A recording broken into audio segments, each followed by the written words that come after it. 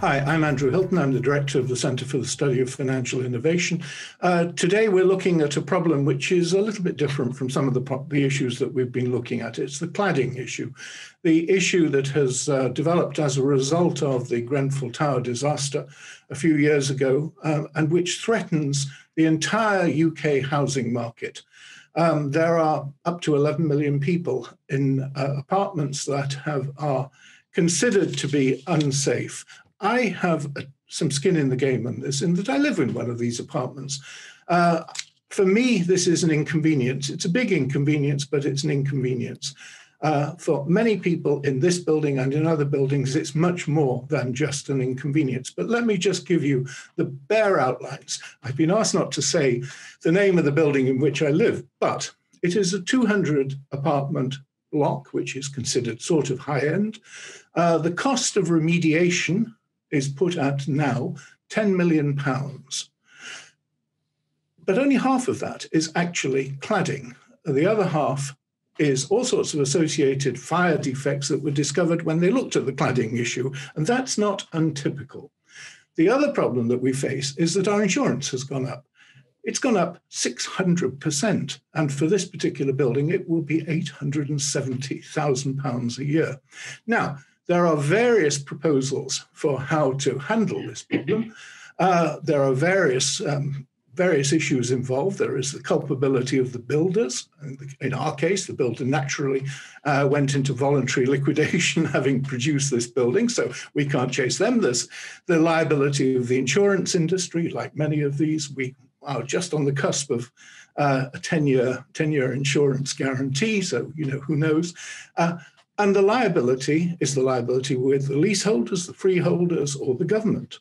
There are various proposals out there. I'm sure you saw that the Houses of Parliament, the House of Commons passed a non-binding Labour motion, I think 263-0, to urge action to be taken on this. But the social impact, for me, this is, as I say, is an inconvenience, but a lot of people in this building can't move.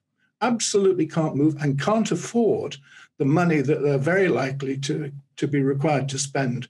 It is put at about £40,000 or £50,000 an apartment, of which, as I say, a maximum will be covered under the fund that the government has set up for the removal of cladding, the replacement of cladding. The rest won't be covered. But the government's fund at the present time is grossly inadequate. Maybe it's £1.5 billion. At least the total cost of remediation is probably somewhere north of $10 billion. So this £10 billion. So this is a really major issue. It is one that has galvanized the press. Martina Lees at the Times and the Sunday Times has been leading on this. The Spectator has had a campaign. The Daily Mail under Ruth Sunderland has a campaign going. There are obviously political votes to be gained. Keir Starmer has said all sorts of things about how a Labour government will sort this out and nobody will have to pay. The money will come off the magic money tree. The Tory government has said, and in the case of Robert Jenrick, we'll do something, but maybe you'll have to contribute. And there is a piece of work currently being done by Michael Wade, an insurance specialist who made his money at Lloyd's, which should, I guess, be released in the next week or so. Something may be in the budget, but there are also many other initiatives out there. So I'm delighted that we have got Martina Lees, as I say, separate senior property writer at the Times and Sunday Times, who cut her teeth, I think this is appropriate, cut her teeth as a crime reporter in Johannesburg. Criminality is really what this is all about.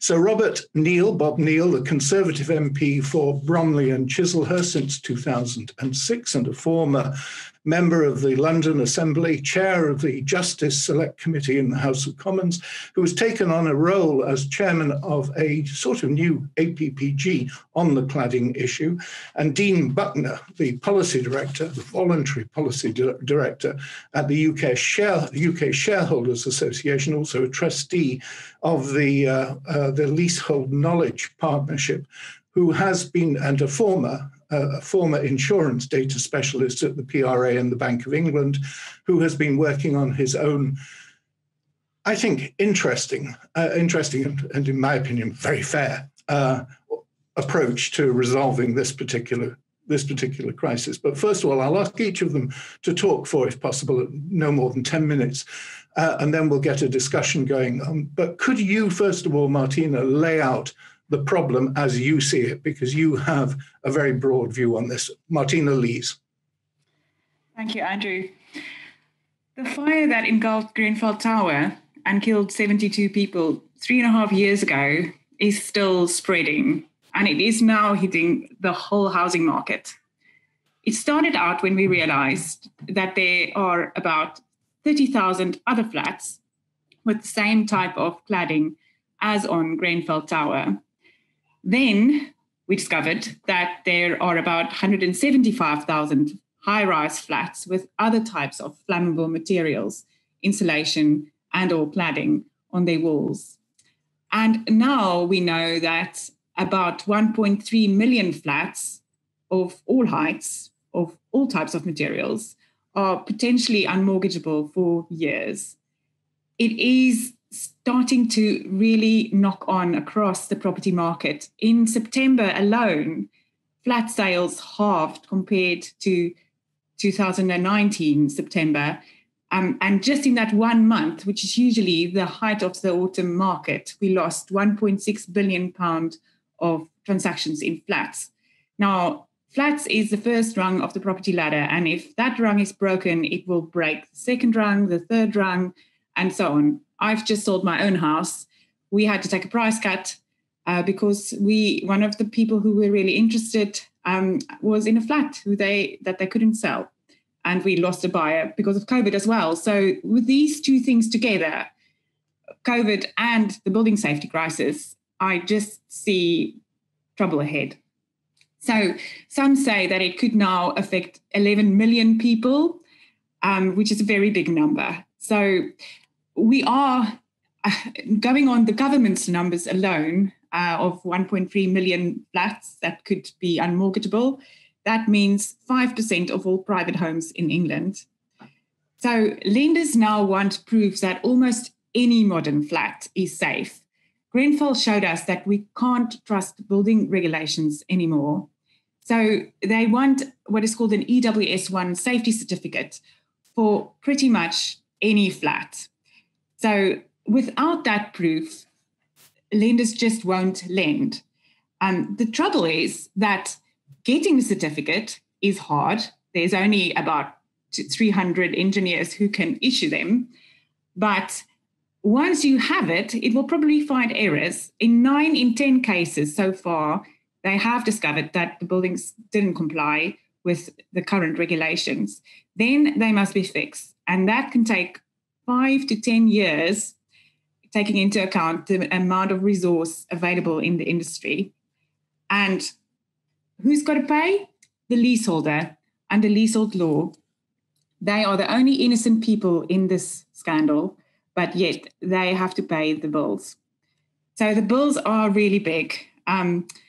Typically, according to the government, £30,000 per flat, but they have reached £115,000 per flat in some buildings I have spoken to.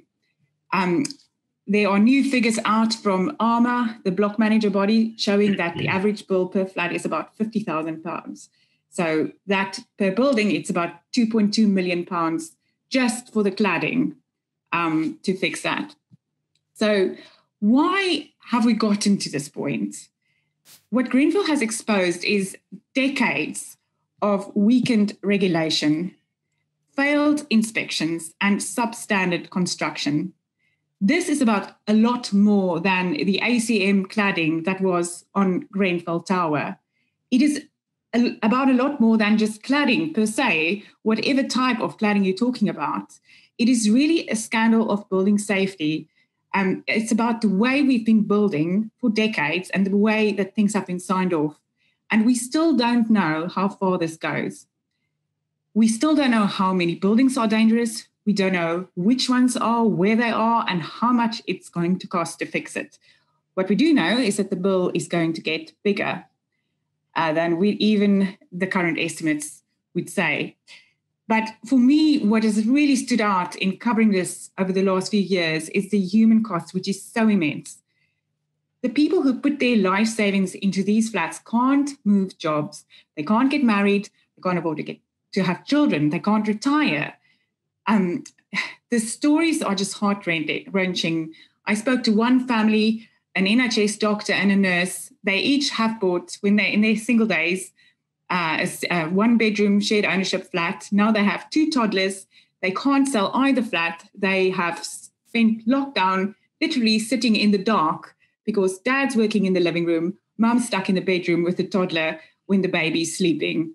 So that is the kind of human cost to this, and we have to solve it. We cannot keep on just letting this go on.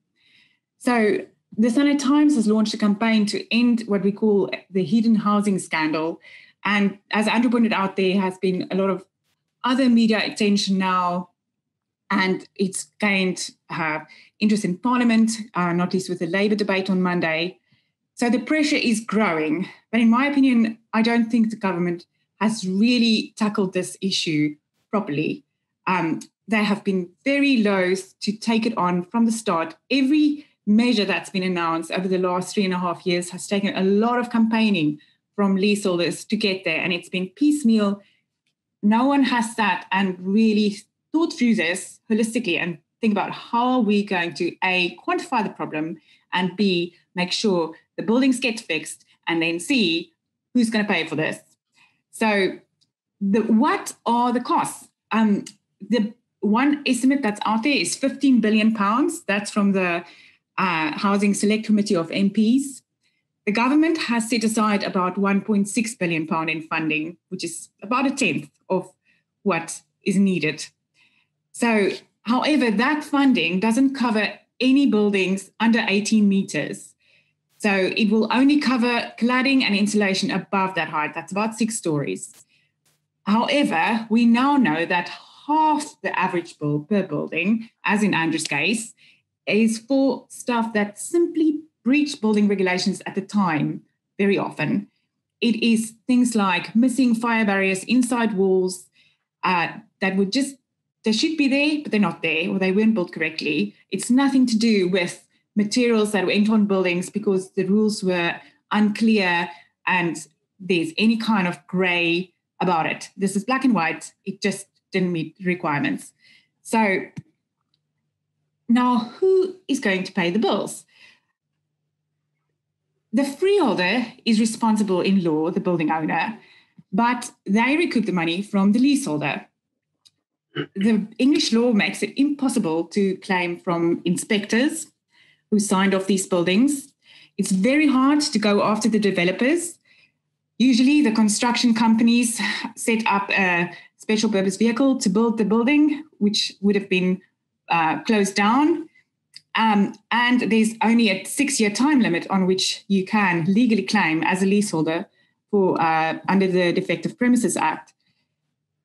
Warranty providers have paid out in some cases, but usually only where there's been a lot of pressure from politicians, from leaseholders, from the media.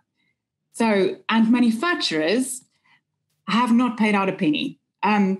So in the Grenfell inquiry, there's been some shocking revelations last year showing how the industry has systematically rigged test results, lied about what is safe, sold products that they knew to be unsafe for high-rise buildings for many years, which means they are on thousands of buildings and we still don't know which ones.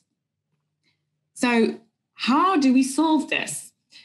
The big answer on the table from the government is to set up a fund that's structured a bit like a bond from which buildings can borrow. But the question is, who pays the interest on that? So the government model, which is being developed by Michael Wade, as Andrew said, ultimately will get the money from leaseholders. They might lend it to the freeholder or the building structure, but ultimately the leaseholders will still have to pay. There's a big problem with that because it is basically like adding a second mortgage on top of a flat. And if you are talking about a flat up north, it really pushes people into negative equity. For example, one of the founders of the cladding groups is a young NHS doctor who's worked on a COVID ward last year, and he bought his flat a few years ago for £130,000. The remediation bill for his flat is £100,000. Half of that is not covered by the government fund. It is for things that breach building regulations at the time. So he has to basically take out a loan for £50,000 on top of his mortgage, which is about the same amount, and his student loan, which he's still paying off. It's an impossible situation. So there are arguments for making developers pay, as the banks had to pay levies after the financial crisis. I don't see how the government can sell a solution where leaseholders pay without making the industry pay. This is a scandal that has developed not just because the rules were wrong, but also because the rules that were there were being breached on a large scale by the manufacturers and by developers. How can they not help pay for what we are dealing with now? So I really think that we need the best brains to come up with a solution that will work without making the leaseholders who can least afford it pay for this. These are people who bought a flat because they couldn't afford a home. Many of them bought shared ownership flats. They can only afford a share of their flats, and yet they are fully responsible for the whole bill. It is grossly unfair to make someone like that pay for something that they did not build, they didn't make the rules, they didn't sign it off, and yet they are liable.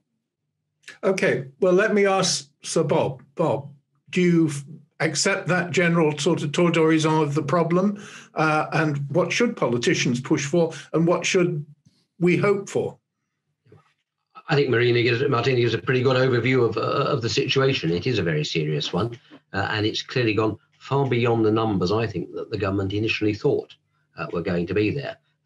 And that's part of the problem, that the more you dig into it, the more apparent is that this reaches out far wider, both in terms of the number of buildings, of the sort of problems that you are finding, and also its knock-on effects down the housing market chain and the number of people that's affected by it.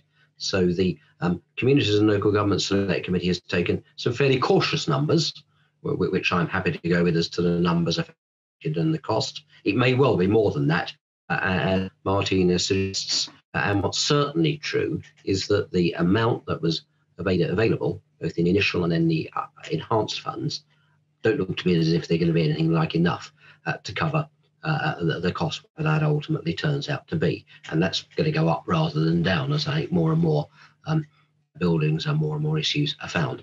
Coming back to the key point, I've got one tower block in my constituency that's affected by it, but profoundly affected for all the reasons that Martina sets out. And it's not a million miles away from your experience, Andrew, at all.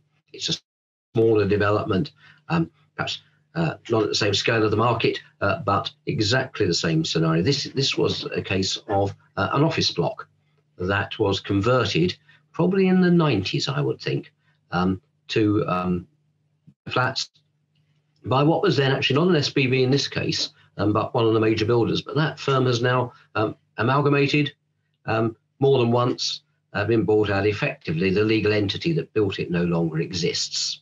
And the position that my constituents face, exactly as Martina was saying, with not just the cost of remediation, but also cost of waking watch, and the discovery also of other building defects, compartmentalisation and other matters, which all add to the cost, probably lead them into the same sort of proportions that you're talking about, between remediation costs that may be covered, and they're in the process of applying for the grant. I took up the case particularly because the grant process was so bureaucratic and slow, and actually you had to stump up money in advance to get a surveyor's report to fund the business case to make the grant for the application. And as you say, these are people whose flats are unmortgageable anyway, and whose savings have been exhausted by the increase in service charge that they've had to pick up for the cost of the waking watch and the other matters, because otherwise the London Fire Brigade was proposing to declare the flats uninhabitable. So they're in the perfect storm there, aren't they? The problem is, in the case of these folk and many others, that not only has the developer ceased to exist for all practical purposes, secondly, in many cases, the freeholds which were retained when the flats were sold, the freeholds have then been sold on. And what we have found, and the group that I'm leading and my responsibility for cladding, is within the overview of the All Parliamentary Party Group on leasehold reform and commonhold reform, chaired by Sir Peter Bottomley, part of the House. And what we have found is that in some cases where you have had builders who are still in the game, who still got skin in the game, who still have a reputation to worry about, they're the ones who have been susceptible perhaps to pressure and have been prepared to remediate. And the government's original plan, if you remember, when James Brokenshire was still Community Secretary, was to sort of name and shame the developers in the hope that that pressure will cause them to pick up the tab. Well, some did, but only the ones who had something to lose, frankly, either because they wanted to continue, frankly, to sell their homes or indeed to have access to the homes that were being built under the new homes bonus and right to buy and so on. That doesn't work for those circumstances where the freehold has been sold on, and they're generally held by a property trust, a property investment company of one kind or another. They're nothing like so susceptible to market pressure. In the case of my own constituents, it's actually the family trust of a pretty well-known oligarchical family who operate a vehicle for their very extensive property portfolios. And having met with their chief executive, it was quite clear that they were not remotely going to pick up the tab, and were going to rely, as you referred to and Martina's referred to, upon the clause which is commonly in most leases, which will enable the leaseholders, the freeholders, to pass on the costs of remediation work on to the flat owners, onto the leaseholders. And that is a problem with the way it's structured. You can't, as a matter of law, go back and override a private contract, where it will be a very exceptional thing to do. That will be a difficult step for Parliament to take. It is not, I think, constitutionally impossible, but the idea of retrospective legislation to override private contracts is not going to be an easy one to sell. But what we are trying to do within Parliament is to keep up some pressure in a number of ways. One is to press the government about the quantum of the fund, and to say it's not enough. The difficulty, of course, is that this comes at a perfect storm financially as well, with COVID, the massive growth in public debt that's come inevitably because of funding of the lockdown and the job retention economy support measures that have been put in place there. Not an ideal time to be saying to government, you have to pick up on top a multi-billion-pound tab as well. However, I think we do have to grasp the nettle that the moral hazard ultimately, I think, falls on government if you cannot demonstrate that there was negligence or some intervening act by the part of others against whom you can then realistically pursue for the money. And those are the two bits that's concerned. There may be some instances where it is possible to go against the freeholders, but I don't think they're going to be by anything like the majority. There may be some instances where you can prove negligence, though there is the issue with the 6-year rule and the normal limitation acts in bringing a claim. But there may be certain circumstances in which you might prove negligence in the design or construction to the standard you could bring a claim. It's a long drawn out business, and that doesn't really help the people in an unsaleable and unremortgageable flat who've exhausted their savings in the interim, does it? So that doesn't really help in the long term either. The real problem, which I think Martina was referring to, is that over a period of decades and under governments of different political complexions, there has been a systemic regulatory failure. Now, it may well be that, in all honesty, officials who were drawing up the regulations relied upon what they believed to be the scientific evidence at the time. I think perhaps further down the Grenfell inquiry line, we may find out more about whether that's reliable or not. I remember when I was a minister in that department, reliance was placed upon what the work that was done by the building research establishment, for example, and that very often underpinned some of the work that was done on the fire regulations and the building regs. However, pretty clear now that for whatever reason, the system, the governmental system, if I can call it that, was not picking up the risks in this type of cladding.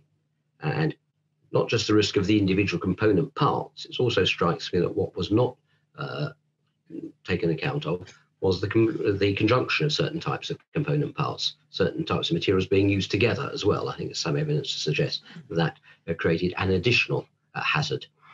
So ultimately, if it's a failure of regulation, who stands behind the regulation?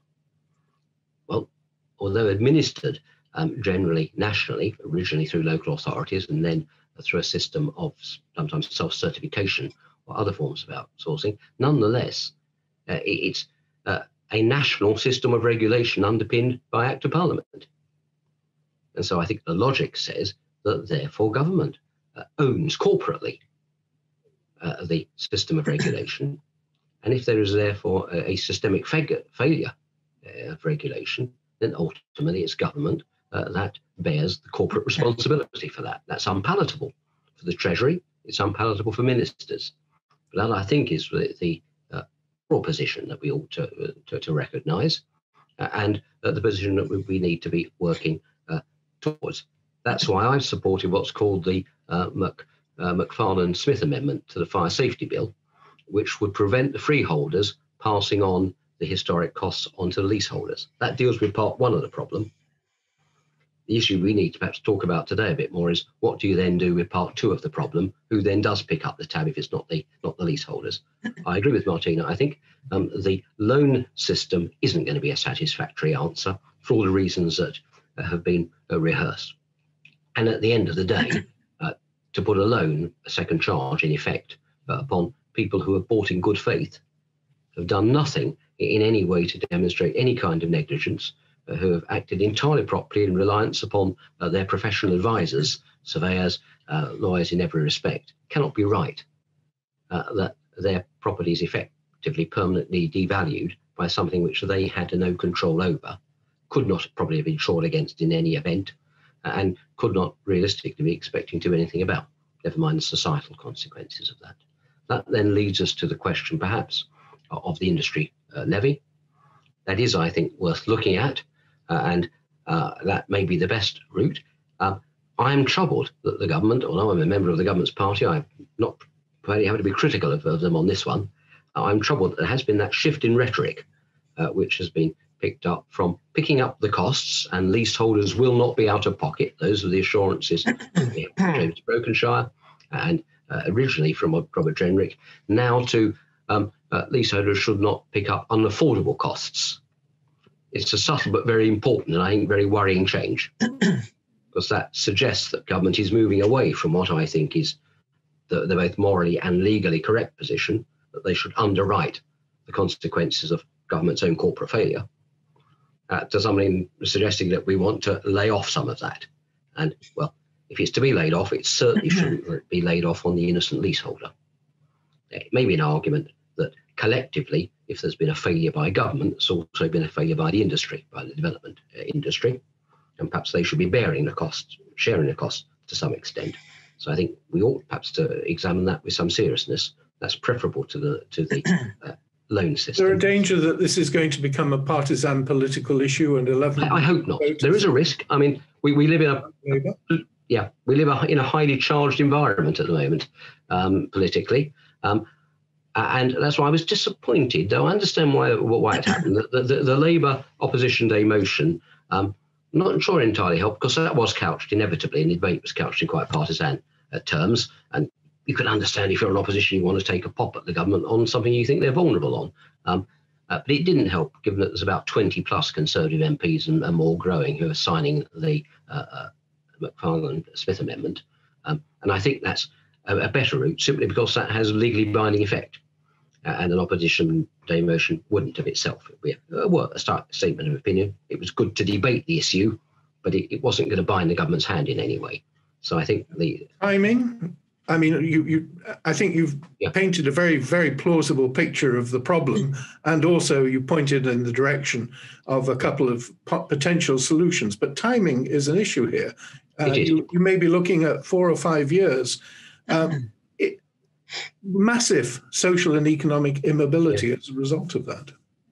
I think that's right, and that's why the government's got a choice of this. Either got to increase the fund straight away, or at the very least, maybe do a linkage between some sort of industry levy as the long-term solution and perhaps a loan system underwritten in some way by government, so to cover the interest and perhaps guaranteeing the loan to keep the rate down as a bridging device for the leaseholders to get the works done. That would be different from a situation of it falling back as a second charge and therefore permanently taking a chunk out of the value. So maybe that sort of combination of the two would be a way forward, so that you would have the government-backed loan to get the works done and give them security, but then look for the repayment of that loan from the industry levy. That would be a solution I think might be worth exploring. And at the moment, what are you anticipating from Michael Wade's work? And there was talk that an announcement will be either made in the budget or by Robert Jenrick, perhaps before the budget. Yes, that's certainly, I think, still very likely. I had one conversation with Michael Wade where he wasn't giving a great deal away, but that seemed to be going in that suggestion. By the nature of his background, that seemed to be postulating towards an insurance-based type of arrangement. But I wouldn't regard that as being a satisfactory long-term solution for the reasons I've already set out. So I think there's going to be a bit more of a battle to come on our hands yet. I don't think we are yet going to get the ideal solution. It may be a starting point to then take forward, but I'm not hopeful that we'll get where we want to. Can I bring in Dean Buckner here? You are somebody who has lived his entire professional career in the depths of the financial services sector. My little think tank is the Centre for the Study of Financial Innovation. Is there an innovation we can find that will solve the problem, that will square the circle? Okay, shall I kick off? Yeah. Okay, I'll just start a bit with the background. There are, in any question like this, there is a question of who should pay. There is a question of who can afford to pay. And having decided those two, there's a question of how whoever you decided who it is, pays for it. Skimming over the first, because we've covered a lot of the ground here, who should pay? There's the issue of regulation, and that always divides into, was it a failure of compliance? Was the regulation okay, but were people cheating? I think there was evidence coming out of Grenfell that there was simply a failure of compliance there. There were sort of fake tests and all sorts of things, as I read it. Generally, the failure of regulation is just the failure to draft regulation correctly. You have what's called principles-based rules and principles-based regulation and rules-based.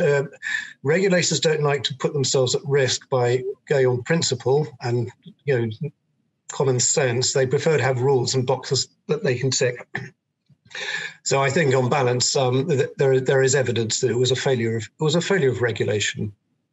Rules not properly drafted. Of the arguments we've omitted, there are economic arguments for who should pay, and any solution should be such that it encourages people, gives people incentive to do things better. And to my mind, putting the bill on leaseholders is economically the worst possible situation, because you've written a get out of jail free card to anyone in the future to say, well, it really doesn't matter what goes wrong. Whatever goes wrong, we're just going to bung it upon those who can probably afford to pay and can't protest if they're made to pay. So who can afford to pay is different from who should pay, clearly. And the art of politics is that compromise. Typically who pays is who can afford to pay. So, you have income tax works by, you have a £12,000 limit of you don't pay any tax at all. The highest earners will pay the most tax, both as a proportion and as an amount. So there are strong arguments for not having leaseholders, some of whom have just bought properties, cannot afford the extra cost of any loans and so forth. But really coming into this, where I came into this as a trustee of Leasehold Knowledge was when I went to a presentation by Michael Wade, which was his proposal, which, as we understand, hasn't changed. And the idea was Michael spoke very coherently and almost passionately on the unfairness. He said straight away, look, it is totally unfair that leaseholders should have to pay a penny. He agreed with all the arguments that they were not involved. They didn't choose the design of the building or the cladding. It is totally unfair. His starting point was, yeah, it's unfair, but legally they have to pay. So his argument all along probably still is that there is no other way than of setting up a large fund and then lending or forcing a loan onto freeholders who would then pass it on to leaseholders. So we call it the forced loan system. And where I came into this, my professional background is not in building legislation or fire safety. It's basically the valuation of very long-dated cash flows, cash flows extending out 50, 60 or more into the future, and valuing a product by saying, well, here's what it pays, here's what the outgoings are, what is the value of those two, what's the present value, as we say. So I came into it from that point, and my immediate reaction to Wade's proposal was that, well, there is another way. There clearly is another way. Set up a vehicle, a special purpose vehicle that looks like a bond to the outside world, pays a coupon for 50 or more years at market rates, which you could sell to the private market. A lot of insurance companies, life insurance companies, will want to hedge their annuity payments, their outgoing payments with income from some kind of asset. This would be ideal for that market. So on the outside, it looks like a bond. The difference would be that on the inside, this bond has statutory powers, which would be given to it by Parliament, and which would allow it to impose a levy on those it is felt as a political solution of those who should pay and who can afford to pay. We have suggested, but we're not tied down to this. We have suggested a levy on developers, possibly also builders, for 10 to 15 years, and that would be raised by, say, a 1% almost stamp duty on property sales, but all up for grabs. On freeholders via a ground rent tax. Now, freeholders claim they don't have any money because they only collect small amounts of ground rent. However, they collect that ground rent for as long as the lease lasts. That could be up to 999 years and typically up to 50 or 60 years. So if you imposed a tax of 10% on ground rent for 50 or more years, you can actually, the present value of that sum is quite a large amount.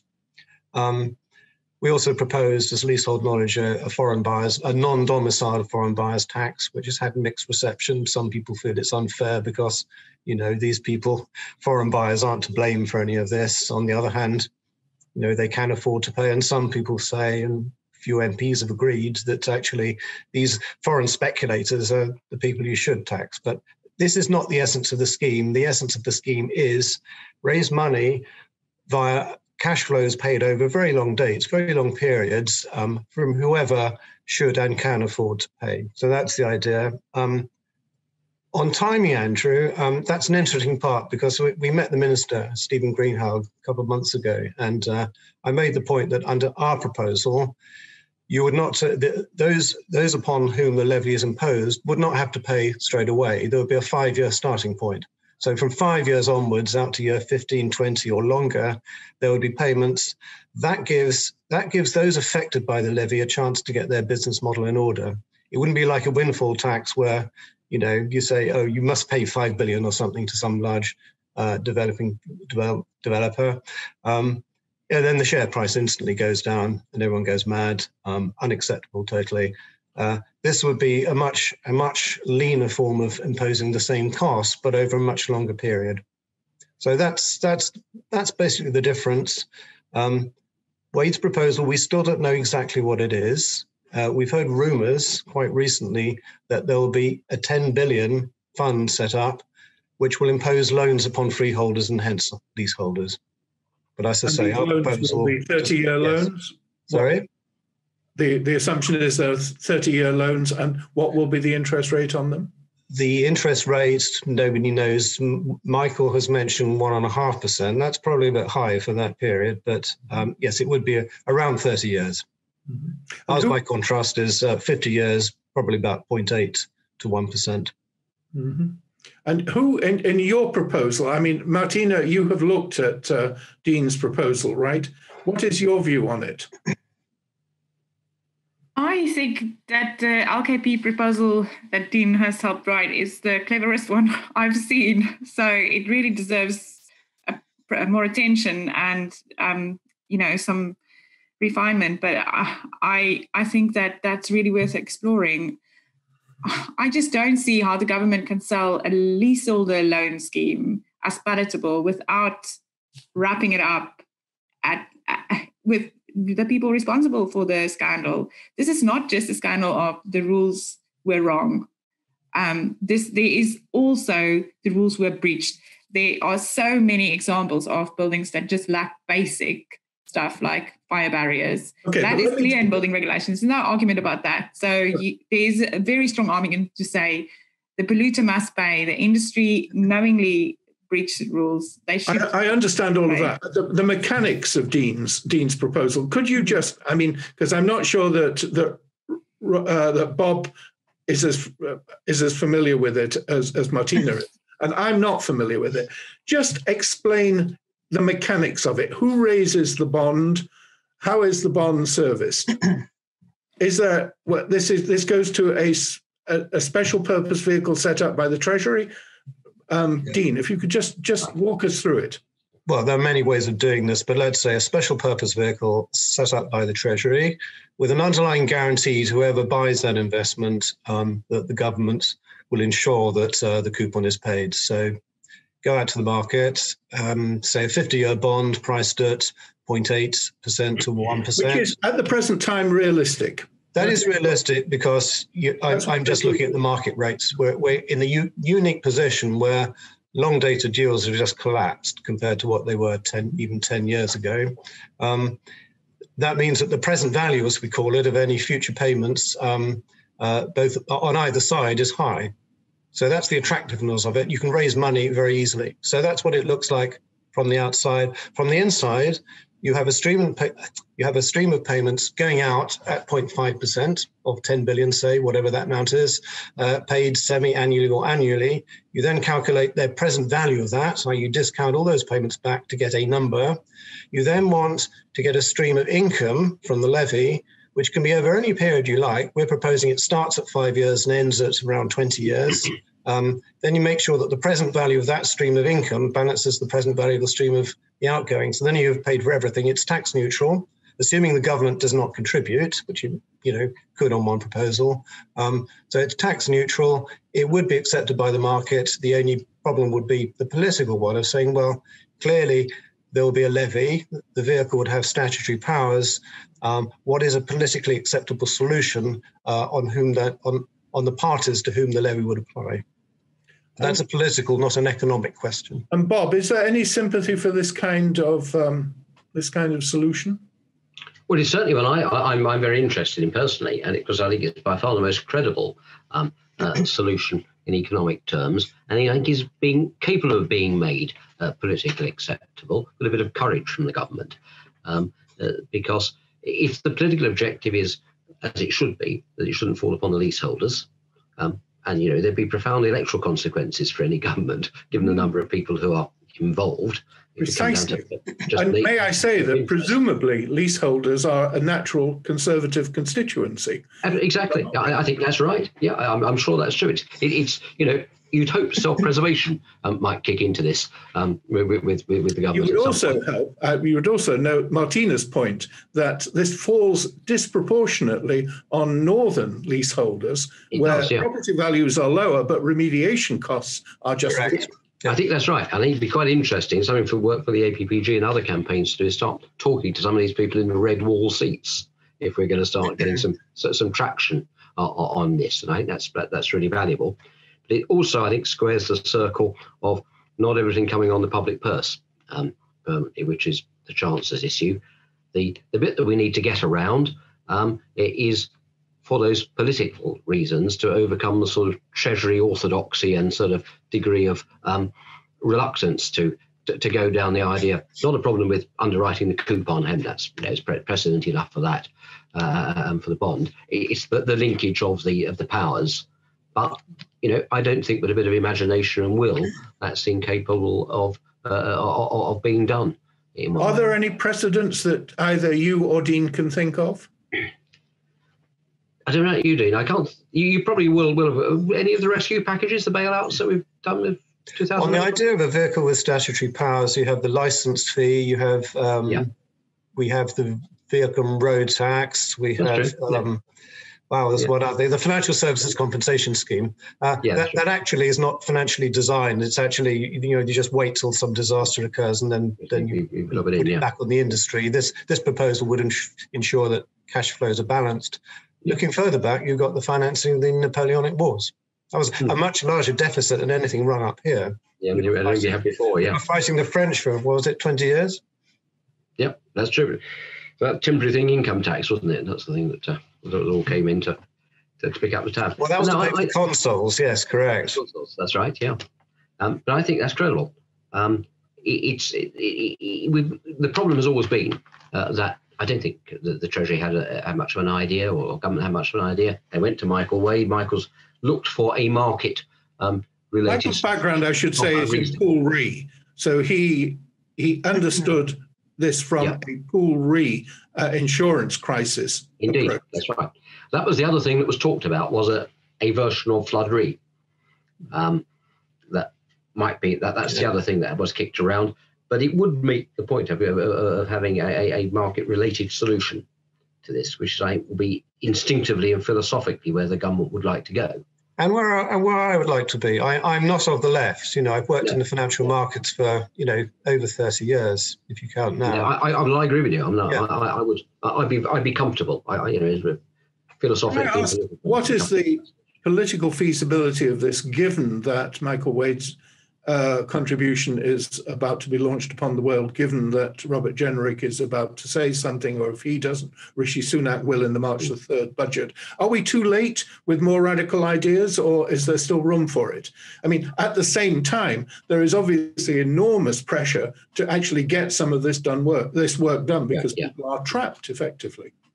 Well, I think that's where we need to look at taking maybe the first bit of what Michael Wade is likely to come up with, which is the fund coming forward at an early stage. I don't think in the overall scheme of things that the amount of money we've had to print and the amount of debt we've inevitably had to run up at the moment, the sort of quick bridge to move into Dean's scenario is massive in the overall scheme of things there. It's a bit extra on PSBR and so on, but heavens, that traditional playbook is out of the window at the moment because of COVID anyway.